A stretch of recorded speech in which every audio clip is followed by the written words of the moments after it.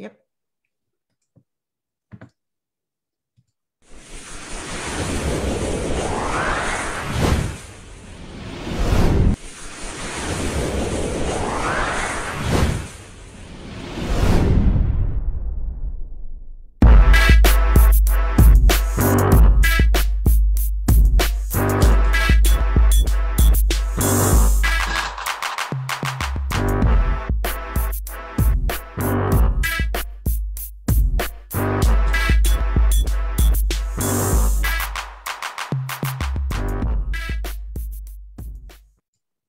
Thanks for joining us today for MasterCoaches Wednesday Weekly Buzz and our after show Buzz Reaction. I'm Ruth Nelson, joined by Hall of Famers Mick Haley, Bob Bertucci, and Brian Gimolero, bringing you the most current issues and trends in volleyball. Our weekly news show has leaders in our sport provide their perspective on the questions that are asked, along with a discussion on topics that are current and ones that are affecting all of us. Our news flash: 2021 NIA Women's Volleyball Championship Regional Pool Play matches started yesterday, continuing through December 2nd with video powered by Presto. In semifinals, December 3rd, championship on December 4th, which will be streamed on ESPN3. 2021 NJCAA Division I, Iowa Western wins back-to-back. Division II, Parkland, Illinois wins it. And Division III, Owens Community College. 2021 NCAA Division II selected 64 teams. First rounds begin December 2nd through the 4th, and final 8 will meet December 9th through the 11th in Tampa, Florida. Do you know a volleyball player that has an NIL deal? Please have them message us, as we would like to share their story. Register today for the 2021 AVCA convention in Columbus, Ohio, December 15th through the 18th by jumping over to avcaconvention.org. Today, we will hear from 2 head coaches from teams that we feel have not been given enough credit or recognition for the many successes their teams have had. However, don't be surprised, as both of these coaches will find a way to continue on the road to the NCAA championship. So let's head over to Austin, Texas, with former Olympic coach Mick Haley, who will introduce our first guest today. Mick? Yeah, thank you, Ruth. Boy, we have Heather Olmstead with the BYU Cougars on today, and she got well, I'll let her tell you about the draw, but she opens against Sean Garris's Boise team in this third season. And Heather, I call it a third season because, you know, we do that preseason stuff, then we do the conference, and now the real season starts. So how are you doing? And tell us what you think about the draw. Yeah, thanks for having me. I appreciate it. Super excited to be playing in the NCAA tournament. It's every year it's exciting. And so drawing Boise State was, you know, it's actually interesting because it was the first year, and I don't know if this is good or bad, you guys can tell me, where we knew exactly what was going to pop up. We just didn't know if we were going to play Utah Valley or Boise State. I think when that starts to happen in a national tournament, we might want to look at some different avenues to go, because I haven't been able to predict the bracket we were going to land in opening weekend. And this was the first year where we thought it was pretty obvious, although Utah could have been a host, as we know. So still happy to play at home, very excited, grateful, and Boise State is hot right now. So they're going to be a great match for us. Yeah, and your second match, if you get by Sean and his crew, your second match, we haven't seen a second round match like this in a few years, and there's several in the way this bracket worked out. If you do win against Boise, what are you thinking about the rematch with Utah? Yeah, I think obviously there's some familiarity there with playing them, having played them once and playing them every year, knowing their players and their coaching staff. They have a great team. And so I think that's going to be comforting that we have familiarity and we know what to expect. But we're looking to just work on the process of getting better this week for the match Friday against Boise and really focus on that. And then we'll focus on the next match once we get to that point, if we're lucky enough to advance this first round. Yeah, I saw the first match, and your fans, they didn't have a chance. If those fans show up again, good luck, Utah. But Bob Bertucci's got a question or two he'd like to throw at you also. Bob, jump in here. Yeah, Heather, thanks very much for coming on. I wanted to get a feel for how you thought your season went. Yeah, super happy, pleased with our season. We had some late additions, some transfers that we got late after last season, which was April, which was, 6 months ago or so. So really happy with our preseason. Went out to Pitt, played a great match out there, got a feel for them and the level that they're playing at. Played a good Utah team, played UNLV. We felt like we got tested in preseason, and then to go into the West Coast Conference and play the way that we played and play San Diego and Pepperdine so well, and LMU and some of those teams, everyone in our conference is gunning for us. They serve well. I mean, we never had any intentions to go undefeated. It's never a goal of ours that we talk about. So to end up, winning conference without dropping a match, and then to know that hadn't been done since 1993 at BYU, I mean, I was blown away.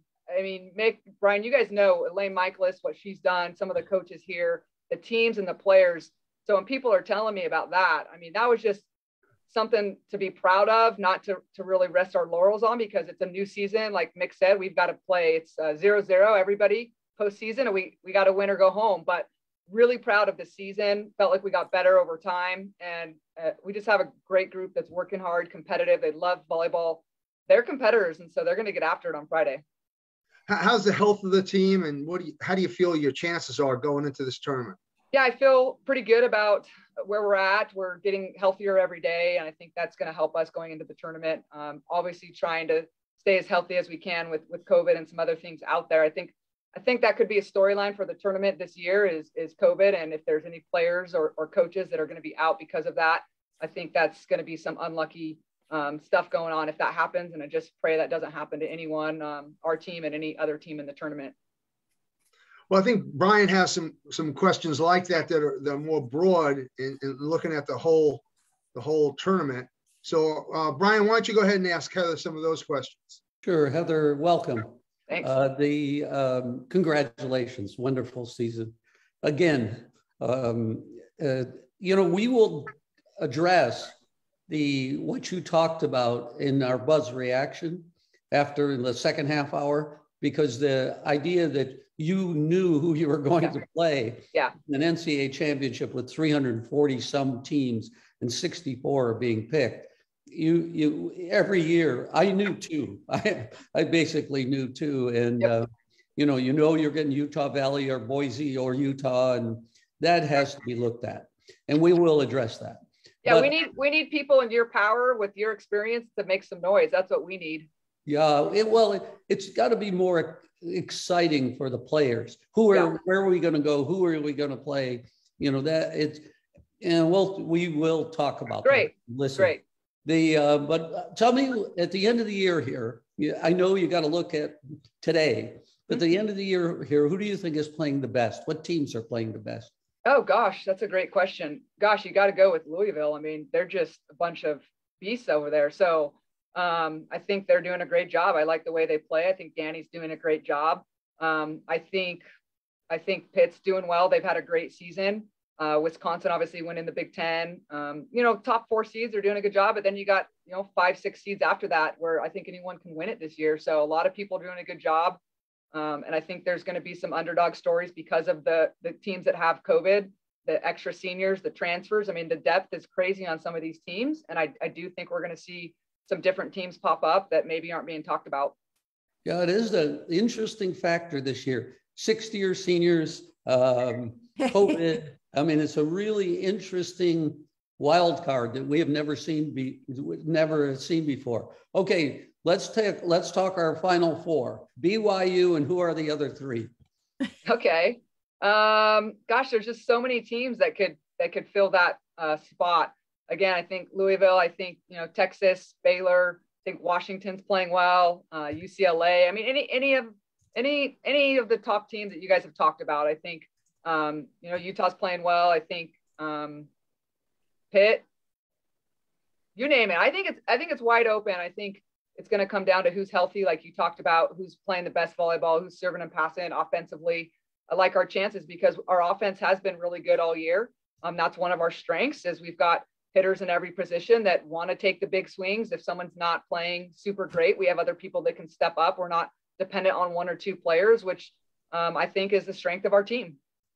Well, Ruth is smarter than the rest of us, so she's going to close this one. Oh, thank you. I'm going to ask you after the show, what are you looking for me to do? But Heather, think of this. If you had a choice, and what are the advantages if the committee would seed all the way 1 through 32? How would the dynamics of the brackets in the tournament be different? Well, you'd play who you deserve to play. So I think that would be rightfully so earned for teams in all areas. You get what you earn throughout the season. So I think the excitement would be there. Every year would be a different team that you probably open up with, and your journey through the tournament would be different. And so I think there would be some excitement.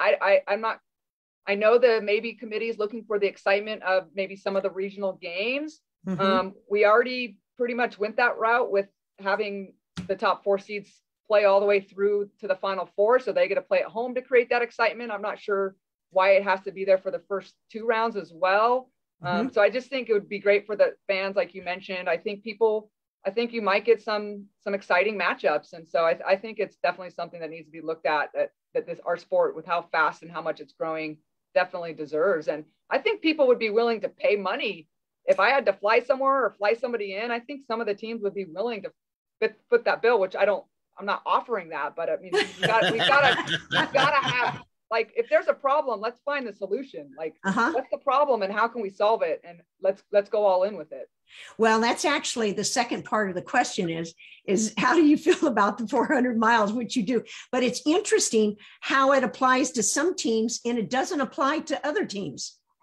Yeah, it's definitely something that I think a lot of coaches want some answers to. Obviously, we're not sitting in that room, and I think the committee's doing the best that they can with the information that they have. But even you guys, being as smart as you are as coaches, have different information that you're looking at that could probably help seed teams and get them to understand. Well, obviously, what basketball did with the Ken Palm and the quadrants, I mean, it's as simple as that.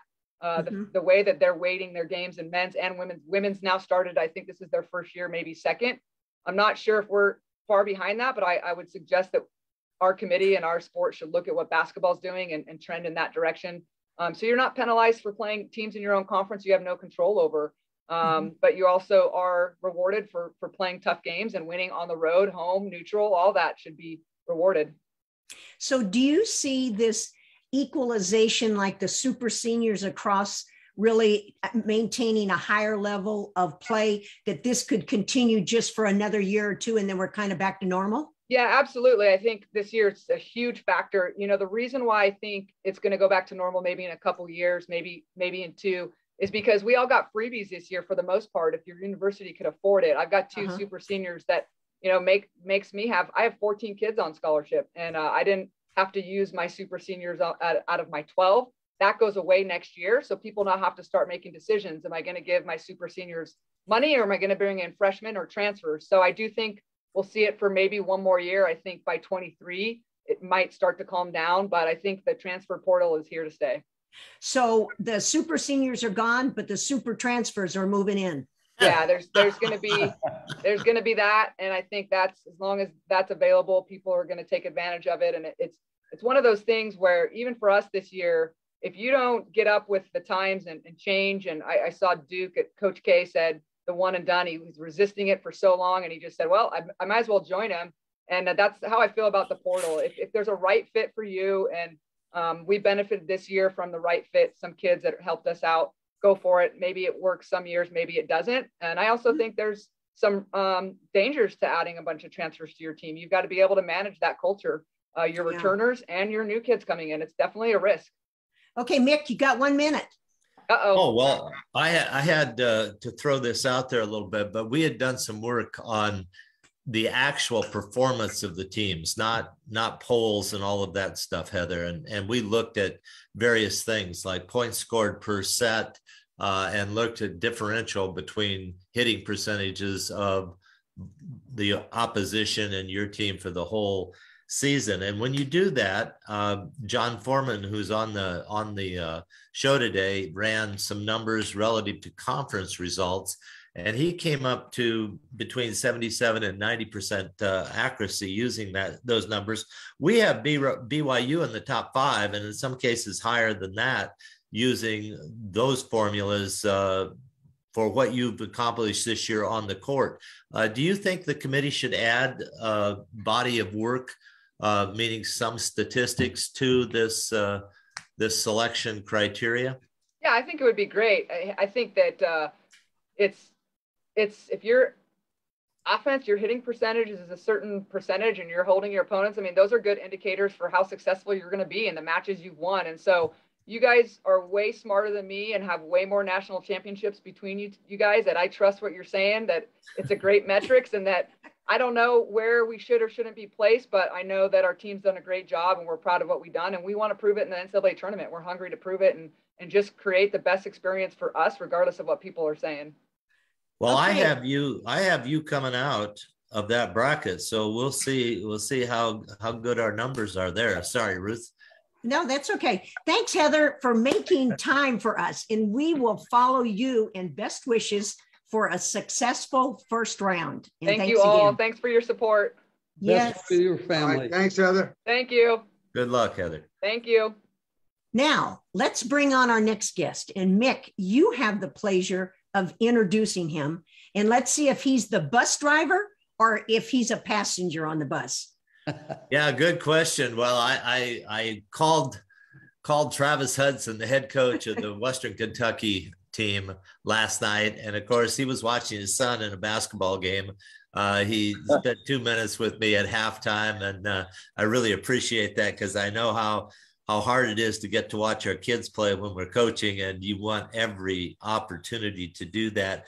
But tell us about the draw in this tournament. Western Kentucky received some pretty good attention the first 4 weeks of the season. Then you go into the conference and you disappear from sight. And as Brian said, you could go undefeated, win 3-0, 3-0, and your RPI would go down under the present setup. So what are you thinking about the draw and the placement of the brackets? How does this resonate with you and your team? Well, I hope, can you hear me okay, Mick? Yeah, I hear you well. Great. Yeah.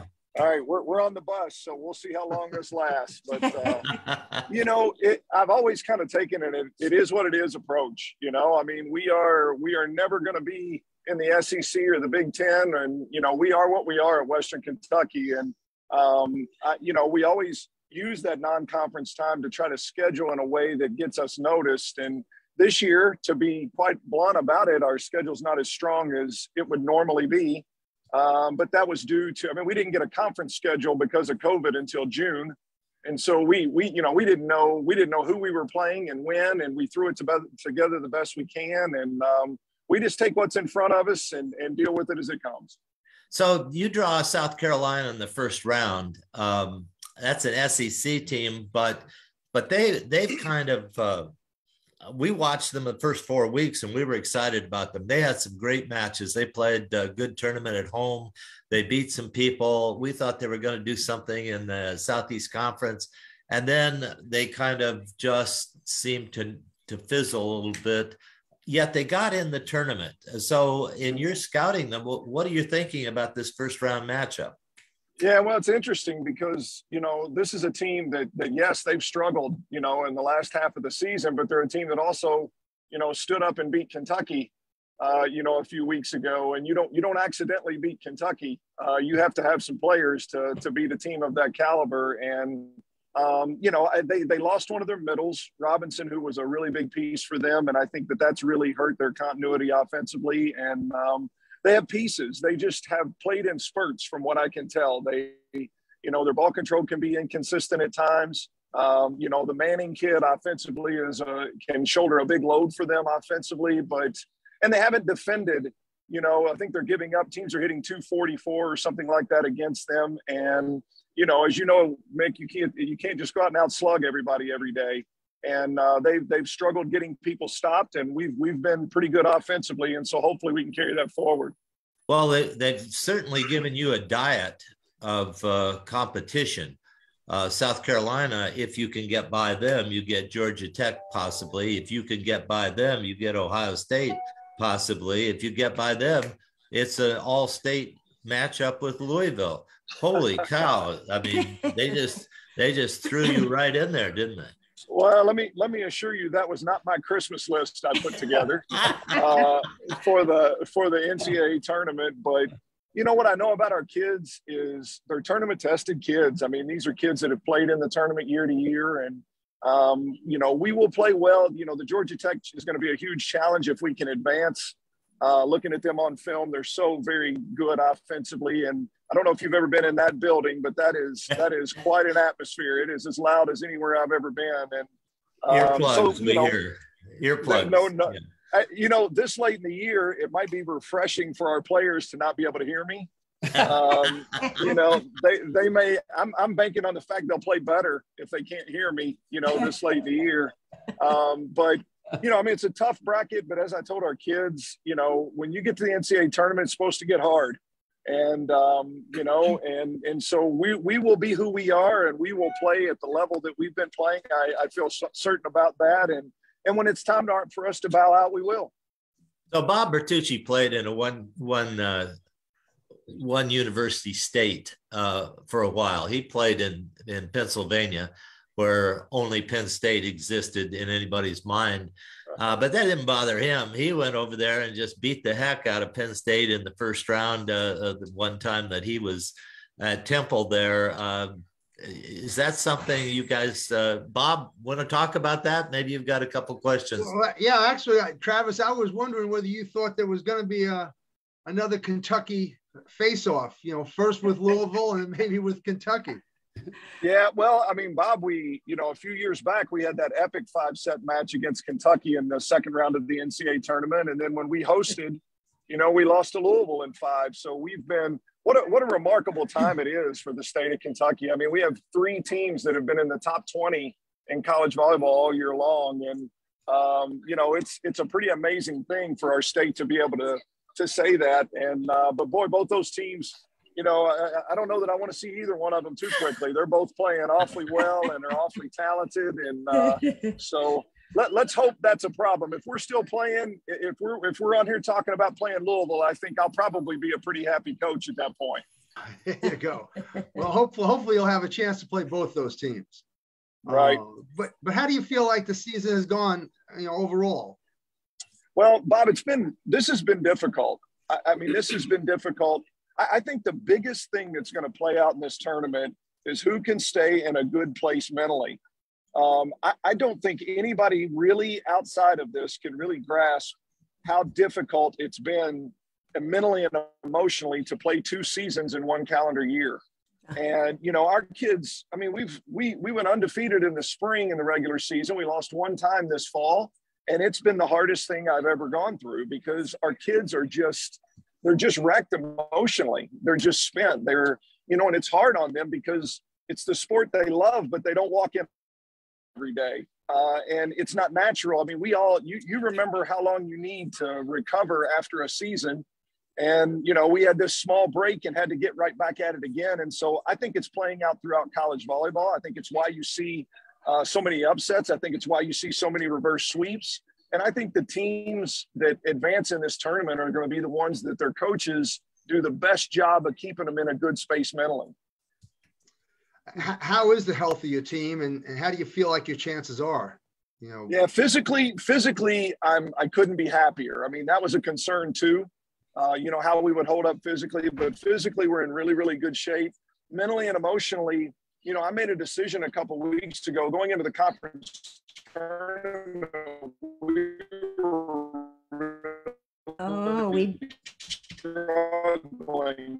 That's how they went into the tournament. You know, as I told, yeah, I chose rest over rhythm. You know, we gave our kids a lot of time outside the gym to just try to get in a better place mentally. And so, you know, so far it's worked, and I feel good about where we are right now. Well, that's very interesting because I think sometimes, you know, less is more, they say, you know. I think this year more than ever, I really honestly do, because I've got kids, you know, we always have 2 or 3 gym rats that just love being in the gym. And even the gym rats are sick of volleyball right now. It's just, you know, 9, 10 months of this, you know, with very little break is just, it's too much mentally. And so, you know, I'm really proud that we've held it together to this point, and that's going to be a challenge throughout this tournament with finals and everything else coming up for these kids too. Well, Travis, Brian's been through this a number of times, so I'm going to turn it over to him to let him ask you some more global questions that you might have in the game. Well, what I've been through is it's an old story, but when I got the job at Long Beach a million years ago, they said, oh, by the way, you need to get another license because you're driving the minibus to the game. And the good news was it broke down twice, and it broke down and they blamed me. So then they got a bus from then on that I couldn't drive. So it worked. So tell, you know, congratulations, another great season. I can't imagine a double season. I really didn't think about that until you just mentioned it. That's a lot. Mentally for players, mentally for coaches is a different thing. Kids are resilient. You know, I hope you're going to make it through yourself here. It's like I said, it's been a real challenge for all of us involved and around the country, you know, as I reach out to other coaches. And again, I think it's going to be a storyline throughout this NCAA tournament, the ones that can hold themselves together mentally and emotionally and put their best foot forward.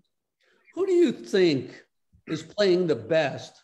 You know, let's not focus on your team. Let's look, who do you think is playing the best out there right now? Yeah, I still, you know, if I had to, you know, if I had to say, I still think Texas is built for this, you know, for this run. I think they're so physical. You know, what Danny and Louisville has done is amazing, but I've thought about them a lot in the last few weeks because of what we've talked about, the fact that they've gone through this undefeated.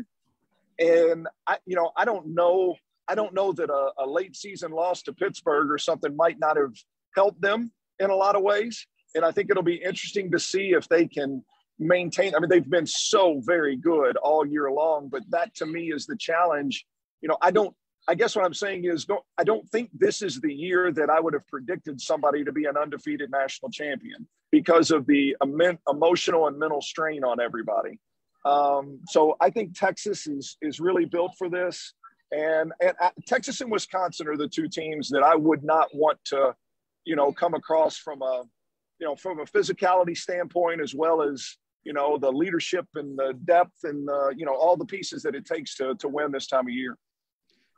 I truly appreciate the gauntlet you're going to go through. I've done it. I've seen it, and on the road, and it's interesting. So let's say, who are the other three teams in the Final Four besides you? Oh man, like I said, I think Texas and Wisconsin are two teams that I wouldn't want to see to the very end. You know, with Kentucky being so close, I've kind of kept an eye on them.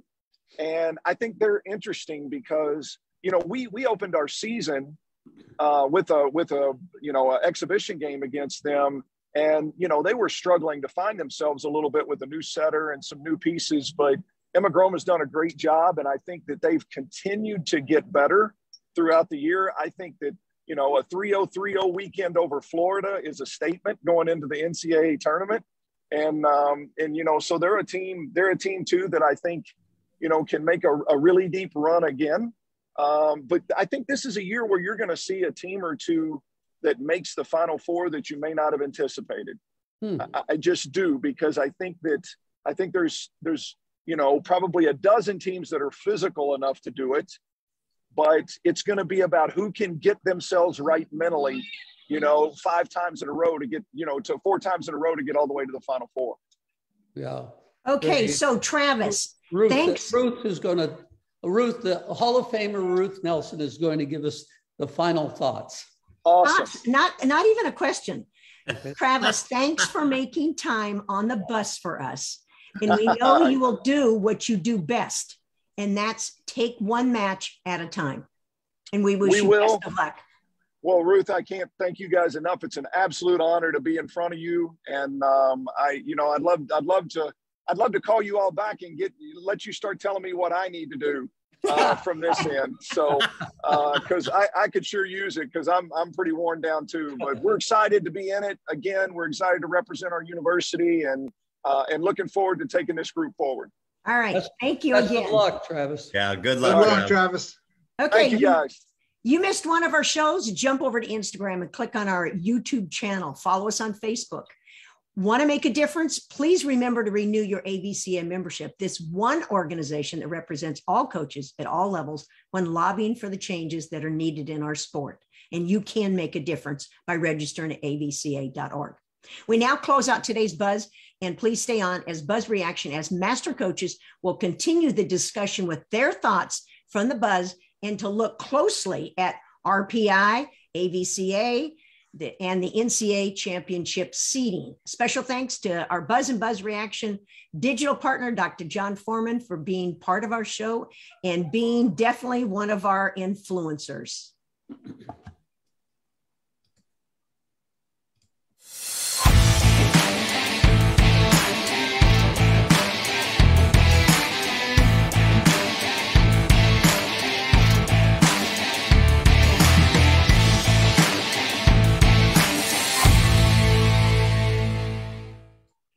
For those joining us for Buzz Reaction for the first time, Master Coaches will continue the discussion on how to and why utilizing other statistics and methods could assist the NCAA in providing a more balanced competition for all rounds of play.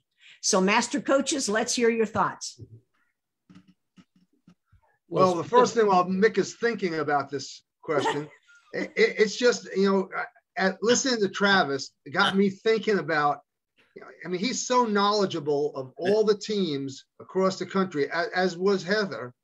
The amount of work that they must be putting in to have that amount of information. I was getting tired just listening to him. I mean, yeah, I agree. I thought it was dangerous that you were going to start thinking. That's what I got. Yeah. I was going to tell him to take 2 years off. Is his break? He's already put 2 years in a row. That's right. Yeah. Well, and I liken that to us. Is this right, Ruth? This is our 80th show. Yes, 80 weeks. 80. We've been going. You guys realize that? That's more than a year. I don't want to think about it. That's over a year and a half. Did you realize that? I was young when we started this show. I remember. No, me too. I was still in elementary school when you guys were. So let's talk about this a little bit. We have seen some other picks. Now, the committee ranked teams, and they put certain teams hosting the first 16 and ranked them top 16. Creighton was one. Creighton gets a very high ranking. They get to host the first and second round, and yet nobody has them coming out of their own hosting.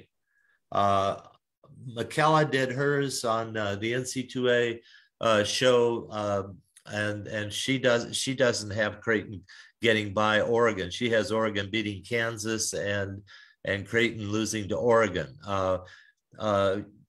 Western Kentucky, we think, is a very, very good team. Everybody has Georgia Tech beating them. We just heard Travis talk about this. He thinks Georgia Tech's pretty darn good.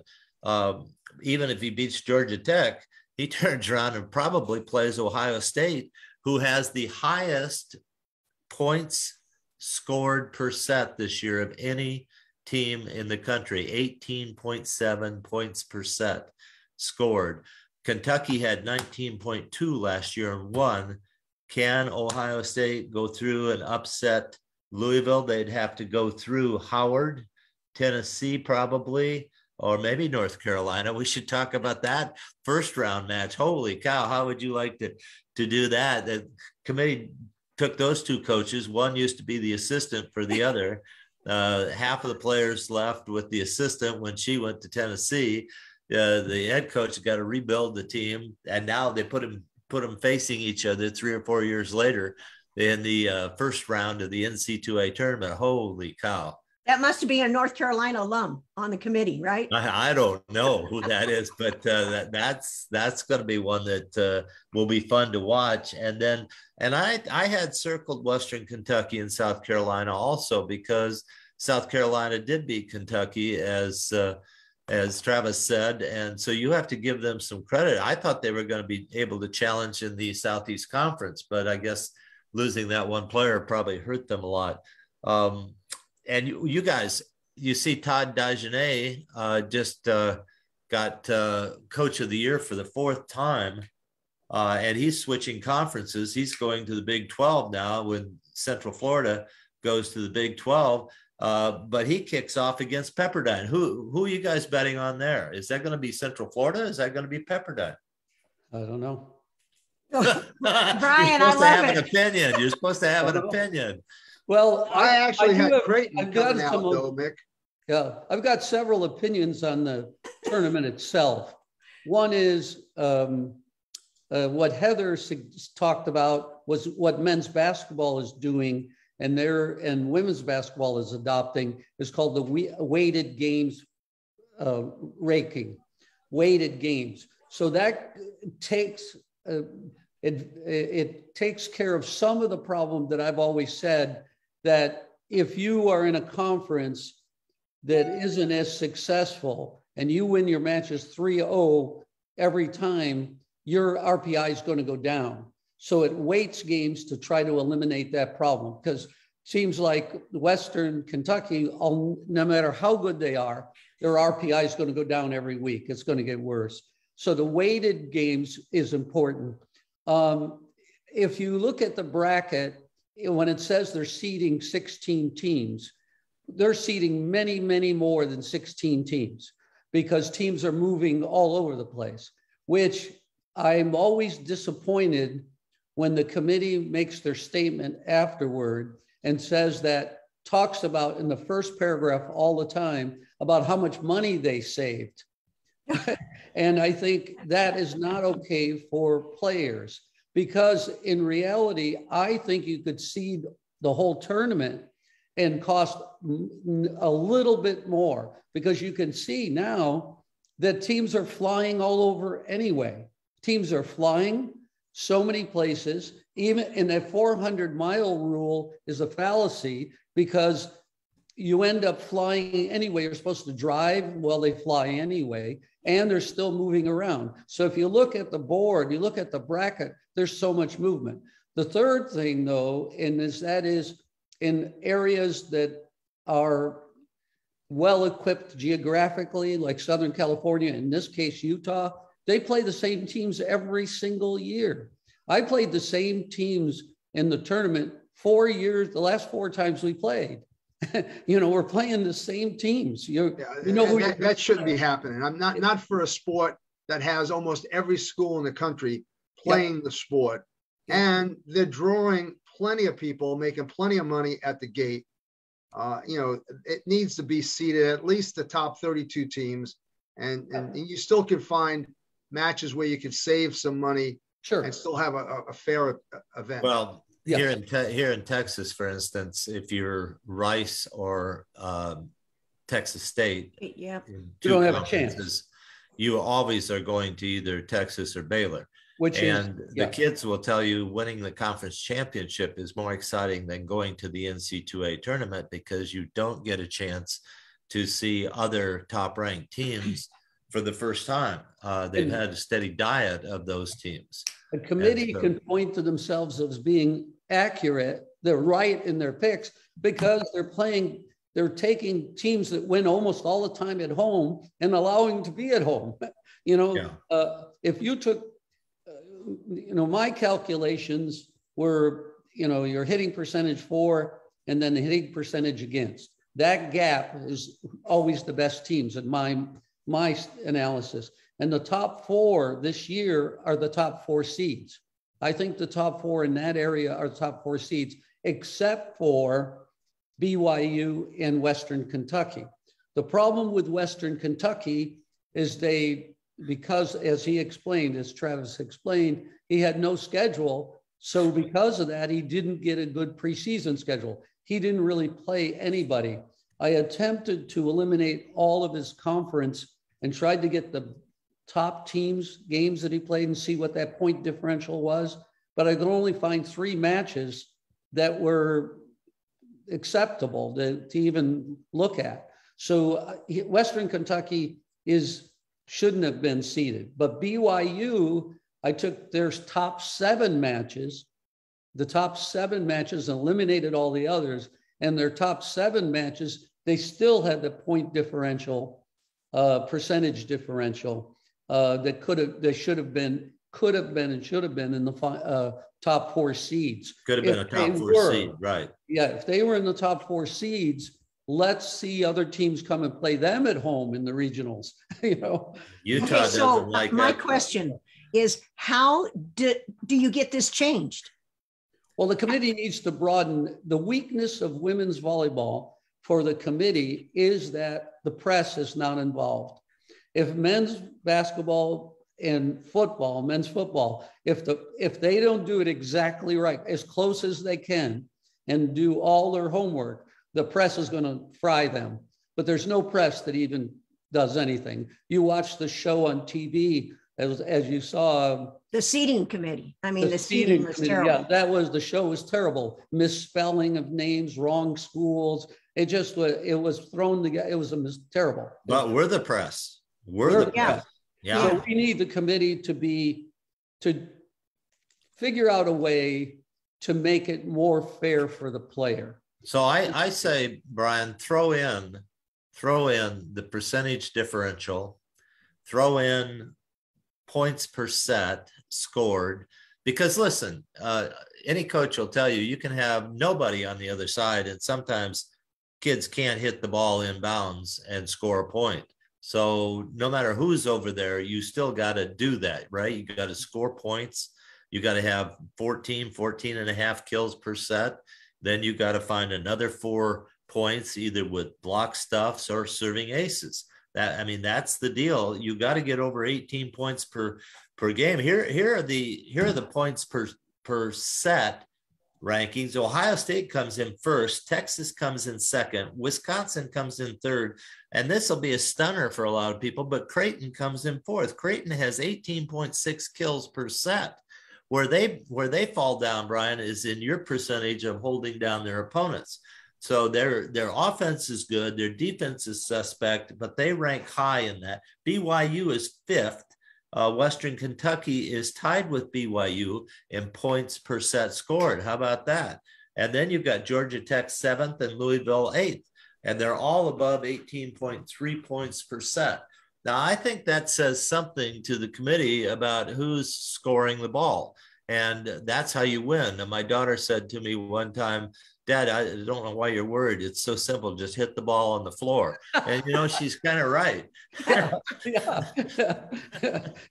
If the ball hits the floor, it's okay. This is what John says. For years, I've been suggesting the top 16, maybe even 32 out of the first round, so that the weaker teams get to play each other, much more competitive, and generally matches with more at stake for those weaker teams. So you could seed those and they would have a bye. There you go. Now that's another way to run the tournament, although nobody does that. And so you have to look at that very carefully, why nobody else is doing that. What I wanted to say to Heather is she said, if we seeded 32, we wouldn't have the problems, but we could have seeded 32 this year and they would have still played Boise or Utah Valley, as long as Boise or Utah Valley wouldn't have been in the top 32. And in this case, Utah would have been in the top 32. So they most likely would not have seen Utah until the 3rd round, not the 2nd round. And that was my point of going over the tournament. After we got all of it out here that we wanted to talk about, is looking at these matchups. My position in the last few years has been teams have gotten knocked off too early, and some teams have slid through all the way to the regional finals and haven't had to play a top level competitor just simply by the placement on the bracket. And so I think you have to look at the potential of how team is advanced through the tournament. If I did this right, I have in the top left, I have Louisville playing Florida, although with Caesar now dropping off the team at Florida, they lose one of their top left sides who scores 3 to 5 points per set. So they may not be able to come out there. I had I had Ohio State against either Western Kentucky or Georgia Tech. I had Baylor versus Minnesota, and I had UCLA versus Wisconsin. Those are first round of regionals. Those are some pretty good matches. On the other side of the bracket, I had Pitt versus Penn State. And quite honestly, do you know that Penn State has better stats than Pitt in some of these categories? I think Penn State's got a heck of a draw.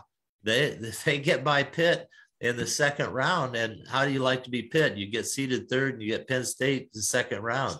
And I'm assuming both of them win in the first round. You got Oregon and Creighton, you got BYU and Utah, at BYU, excuse me. And then the one nobody's talking about is Dayton, Purdue. Dayton's won their last 9 or 10 matches. They were in the tournament last year, almost had Washington out of the tournament. They're going to get up against Purdue, at Purdue. They pull off that upset. What does that do for BYU then if they beat Utah and go to the next round? Does BYU have a good run at Dayton and then get into the finals against either Pitt or Penn State or Oregon, or Creighton, who nobody's talking about? And then in the bottom one, I think that's all Texas, Kentucky. I think those teams slide in there. The one that you might want to watch is Nebraska versus Kentucky. I think Nebraska gets by Campbell, gets by either Florida State or Kansas State. They're going to meet Kentucky out there in the first round of the regionals, with Washington playing Texas. And Washington and Texas is a great matchup because Washington is huge in the middle, and that no one is taken on Texas with huge middles. And Texas has got 2 middles that score, one behind and one in front, that have been kicking up their points per game here the last end of the season. And all at once, Washington comes in with huge defense at the net. Will that slow that big machine down of Texas that's been scoring the ball so well all year? They've been scoring 18.6 points per set. So they're right in the hunt, right up there with Ohio State and Wisconsin at 18.6. So I just think, I think where the teams are put on the bracket really makes a difference. And that's why, Brian, I liked your idea of seeding the tournament. Even if you can't seed all 64, you could seed 32. And that way, in the first round, you wouldn't be having some of these first round matchups that we're seeing. I mean, how about Rice versus USD in the first round? Holy cow. My concern is the committee is going to look very good because so many good teams are going to be eliminated on someone else's home court. So it's really not fair that there's so many top second round matches. Utah and BYU is one, and Washington's another one. They're just, these are sacrifices for very good teams. They shouldn't be second round games. And I know the committee will say, well, the NCAA will determine how many teams can be seeded, but you can play with the rule and try your best, because take a look at these brackets that are on the screen now and how many teams are traveling anyway. It's costing money. So, and as Heather said, teams are willing to pay. Well, they got to make a bid process anyway. And if the bid process goes up high enough, it's not going to cost the NCAA much money at all. So I just think it can be done better. They're doing the best to be fair in their parameters. They need to expand the parameters without having to change what the NCAA will allow them to do. And all they have to do is change the criteria that they use and then make the movement. You got movement all over the place. That's my concern. Well, it's hard. The NCAA committee is going to get credit for taking the regionals and to the home sites because of the increased attendance. But if you look across the country, there's increased attendance at every match in the country almost. Used to be, if anybody had 1,000 fans, that was a good deal. Now we got teams drawing 7,000 regularly. We got teams drawing 5,000 regularly. We got teams drawing 3,000 regularly. That's for 12 or 13 home matches. So I don't know. I was on the committee when we went to regional sites that weren't home sites for teams. We picked 4 regional sites, and I thought that was a good idea at the time. It might not have been the right time, maybe, but now it seems to me is the right time. But the problem they've had is those regional sites bid for those tournaments. They get them in, but they don't promote them at a high level. And that's the NCAA committee's responsibility to make those sites that bid for them do well. You know how sites fight for those basketball regionals. Dayton almost always hosts one. Southern California always tries to get one down in Orange County or the cities, they go to the city sports commission and get them to get involved. It's like here, the Dallas Sports Commission. Look what they did. They got Athletes Unlimited. They got the women's basketball to come in. If you have someone that's politicking with those sports commissions to bring them in, but it's like, anything else, you must have those contacts, or you got to make the initiative. Because you got to get the people there. You got to get the people, butts in the stands. That's really what you need. Well, I think the first step has to be that they seed at least 32 teams, and then they have to start looking at neutral sites, down the road. I don't know if we're ready to go back to neutral sites right now, but we definitely have to do something about the seeding. And giving the athletes a chance to see more than the same team every year. That's kind of unfortunate for them. I remember one year we were a really good team and we ranked in the top 16, and we didn't get a bid. We didn't get it. We're supposed to get the top 16, but geographically we weren't just didn't fit. So they made us travel locally. And I remember we played this team that only lost one match at home all year. And they ended up at the Final Four and all that, except for the coach, who was Mick. It was a pretty good team. He cheated in the 5th game, which he always did. So, but my point was that it was a tough, it's a tough draw for a top 16 team going to a home court that a team never loses, and they go to the Final Four, and that's a pretty tough draw for those athletes. But it's a tough sell to the NCAA committee. And I just want to say this one thing is, if you look at the tournament this year, the second and third rounds have never been so exciting as they are this year. But even though they're that exciting, it doesn't mean they're right, and it doesn't mean they're correct.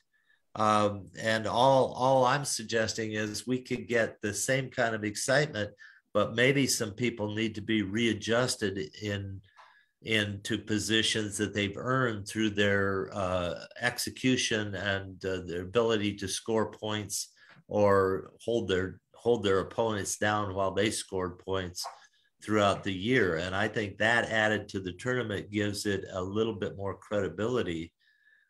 These matches this year, this is the most exciting tournament in the history of the NCAA tournament, as far as I'm concerned.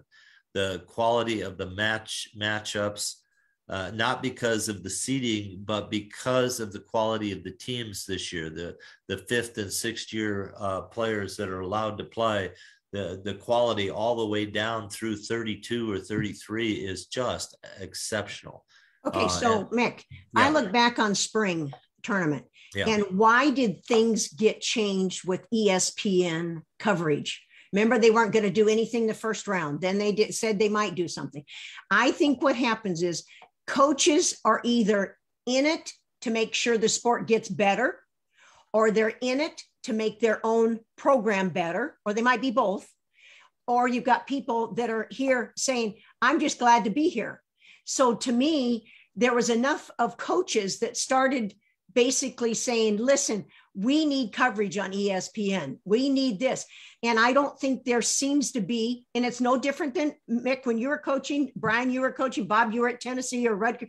There's not enough of those coaches that care about what happens to the sport.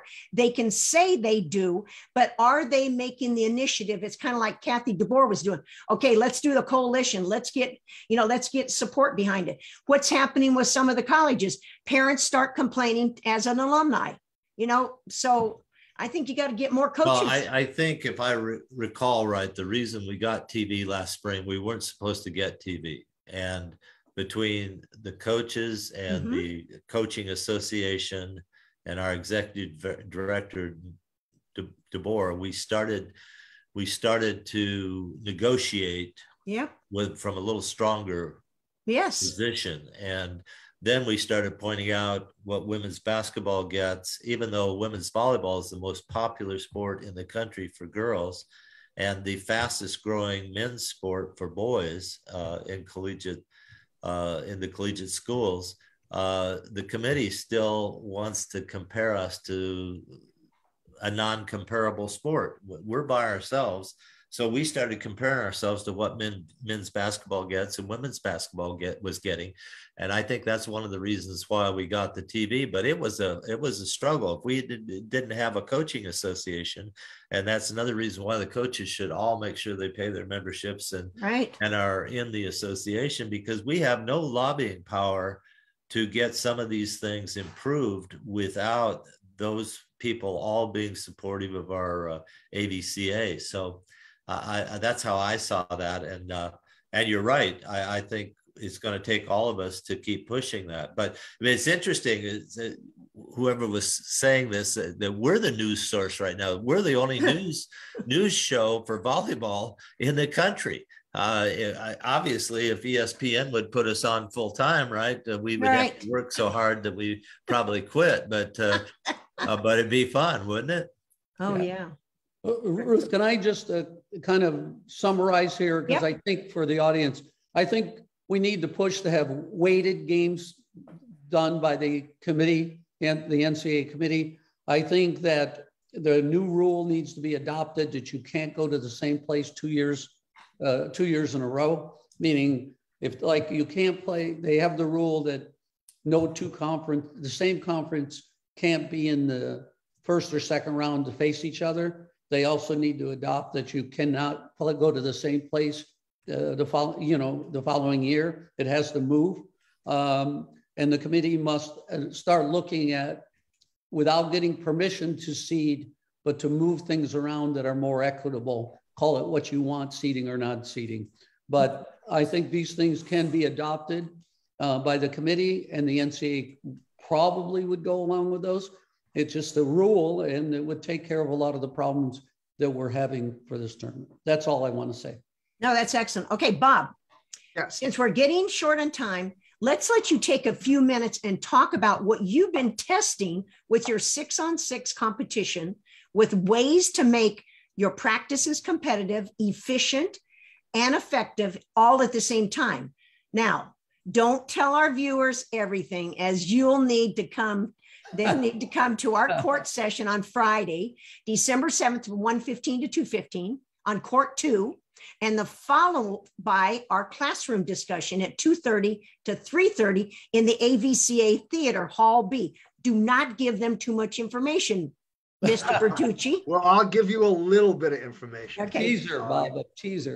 We've been testing, ways that you're going to be able to train when you're playing 6-on-6, all right, and still be able to maybe, in some cases we were training nonlinear passing, all right, and I tried it in a drill setting, and then we tried it in a 6-on-6 setting where we actually would work with, taking away points, adding bonus points, if the technique was correct, or if a particular aspect of the game, maybe you wanted to work on hitting balls to the cross-court corner, deep cross-court corner.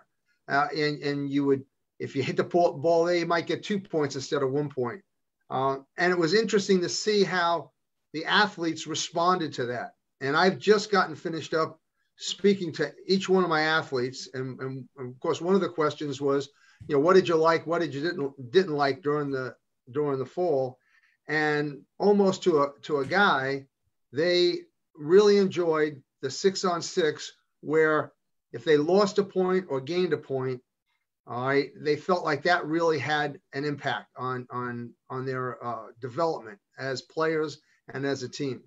I tried your idea on the serving, Ruth, and to my amazement, they actually could do it. I mean, half the times with the guys, you just want them to get the ball in the court.